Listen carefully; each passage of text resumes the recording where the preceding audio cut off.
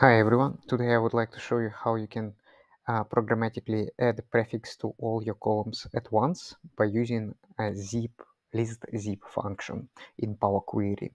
So this technique will work in Power BI as well as in Excel, so wherever you use Power Query, obviously. So here is I'm showing that I have manually renamed and added employee as a prefix to all my columns manually on purpose. But then if you have 20 or 30 columns, it's very time consuming. It's not very efficient, right? By adding it manually over and over again. So that is why you can use a function called List.Zip. You can have a look what this function does. By the way, this is a series of videos of how to control what columns to export and load in Power BI with the lists in Power Query, and how to maintain headers in the list. So in this example, this is a continuation of this series. So check out my previous videos in my channel. I will leave a link down below. So 5 headers that I'm loading here. And this is the list that I'm gonna use. So basically, the way we will work with this is we'll create a reference of this list, so we don't have to type it. And then we're gonna convert it to a table, because it's a list, it's not a table yet. And we rename it to from, so that's the original list of headers that we currently have in our file, in our table. And then we create a new column 2. So this is the list of all the headers with the prefix employee. So first I will check if my header already starts with employee, then I don't want to add employee as a prefix because it already exists. So I'll just repeat the same header name.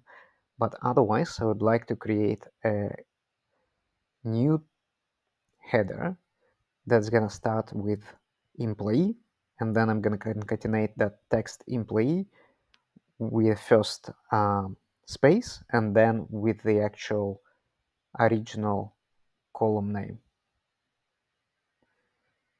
And here we have it. We've got a second column containing the prefix employee. So make sure I convert it to a text.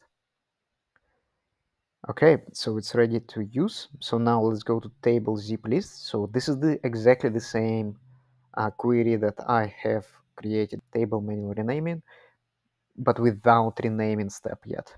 So from here, we're gonna programmatically rename all our columns by adding employee to it. So I will start by just purposefully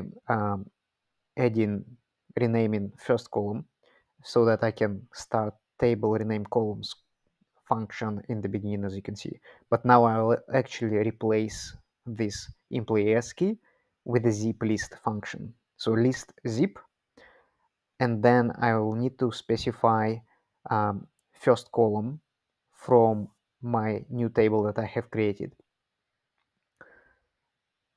That's gonna include all the headers that I want to rename from, and then I will specify the second column 2. This is the headers that I want to have as an end result after I renamed all my columns. So I'm missing brackets here, so I'm just gonna add them. And that is it. There we have it. So we've got prefix employee in each of our column that we have specified.